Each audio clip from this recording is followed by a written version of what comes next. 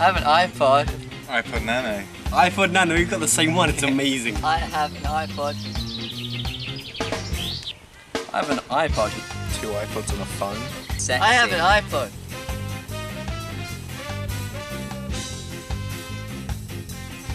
My iPod is very personalised. See, it has all my music on it, and I listen to music. It's a fashion accessory, I think. They all were rubbish apart from the iPod, which is why I got that. Who wants a brown Zoom? Whereas this, you get loads of cool colours. Show pictures, Podcasts. play games. Podcasts. Yeah. I've got a lovely case of my iPod. Yeah, and yours looks absolutely massive. Look at that, it's genius. They are the best things in the world, period. Try before you buy.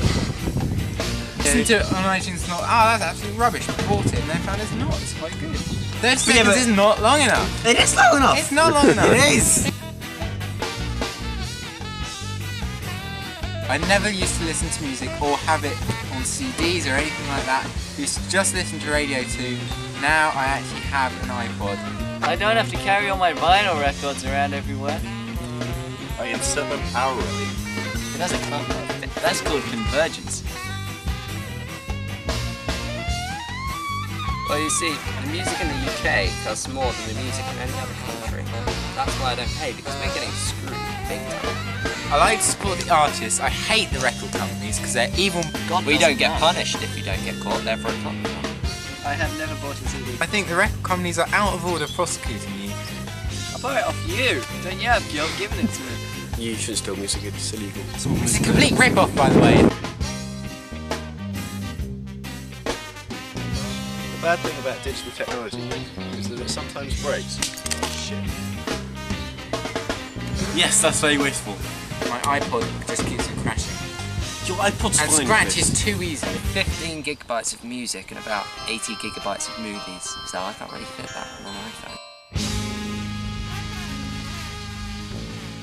I think devices like the Zoom, Microsoft Zoom, are going to become more and more popular.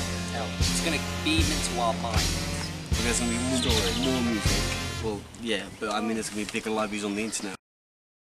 People will be genetically modified, and it'll make them all incredibly intelligent. This will create a divide in the classes, people who can't afford to be genetically modified and people who can afford to be genetically modified.